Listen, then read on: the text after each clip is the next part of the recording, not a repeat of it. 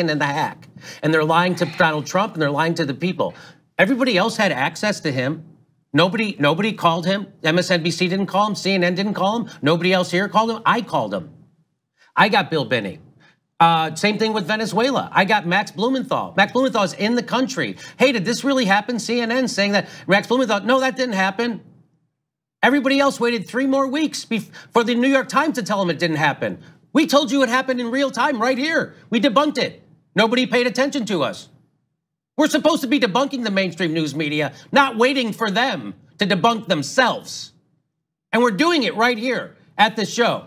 So if anybody wants to watch this show, we're debunking the bullshit of the corporate news media every week in here, which is what we're supposed to do at the Young Turks. This is supposed to be our mission, not repeating what the establishment news says, but debunking it.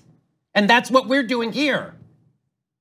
And this is the same mainstream media who would... Or some other natural resource. And we install a puppet that's going to keep the money from their natural resources from their people and give it to American corporations. And why doesn't the news media, I mean... Because they're owned by the people they're supposed to be exposing. Right, that's exactly right. Which is why if you get it wrong and you work for YouTube, there's no point to you. Yeah, no, look, that tells you everything you need to know, right? Different way, if you would be critical of Obama and you were more centrist, liberal friends just didn't want to hear it, and you were talking about drone strikes or double taps. They don't want to hear it. They don't want to hear it. Or the irony of people who even on this network has smeared me as a conspiracy theorist because I covered a news story that had the name Seth Rich in it. I covered it one day, didn't push it.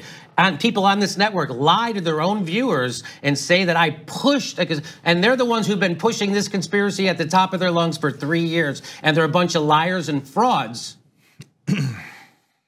And I've been getting it right, and I'm a comedian. Here's my question. Be held accountable.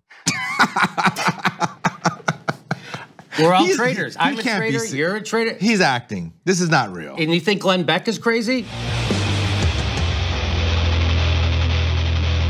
Hi, everybody. Welcome back to the Jimmy Dore Show. I mean, the thing, Aggressive Progressive.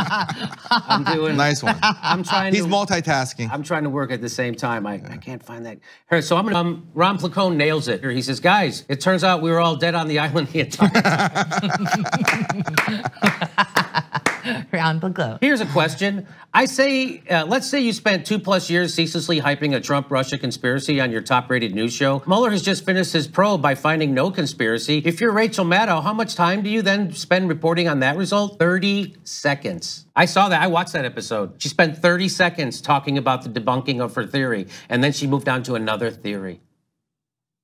Can you believe that? Your theory gets debunked and you immediately invent another evidence-free conspiracy theory just to keep going because your ego is so much that you can't handle it. What do you want to say, Malcolm? Okay, well, I have 3